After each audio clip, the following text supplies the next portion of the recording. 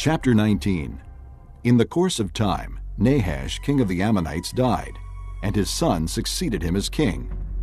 David thought, I will show kindness to Hanun, son of Nahash, because his father showed kindness to me. So David sent a delegation to express his sympathy to Hanun concerning his father. When David's men came to Hanun in the land of the Ammonites to express sympathy to him, the Ammonite nobles said to Hanun, Do you think David is honoring your father by sending men to you to express sympathy? Haven't his men come to you to explore and spy out the country and overthrow it? So Hanun seized David's men, shaved them, cut off their garments in the middle at the buttocks, and sent them away. When someone came and told David about the men, he sent messengers to meet them, for they were greatly humiliated. The king said, Stay at Jericho till your beards have grown, and then come back.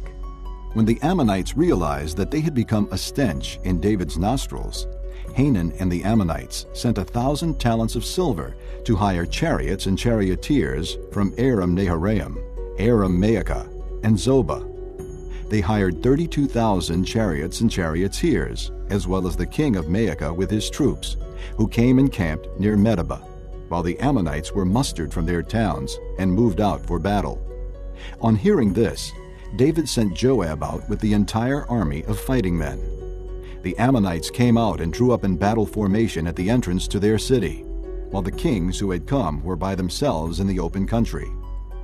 Joab saw that there were battle lines in front of him and behind him, so he selected some of the best troops in Israel and deployed them against the Arameans.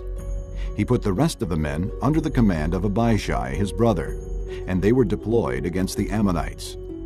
Joab said, If the Arameans are too strong for me, then you are to rescue me. But if the Ammonites are too strong for you, then I will rescue you.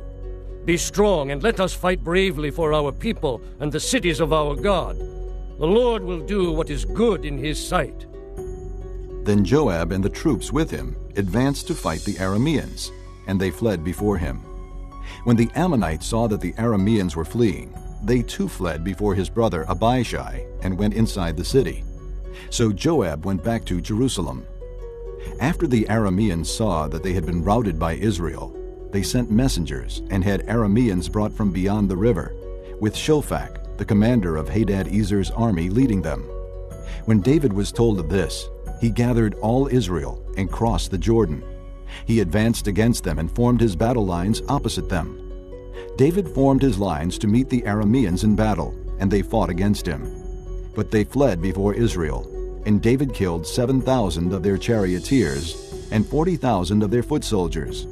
He also killed Shophak, the commander of their army. When the vassals of Hadad-Ezer saw that they had been defeated by Israel, they made peace with David and became subject to him. So the Arameans were not willing to help the Ammonites anymore.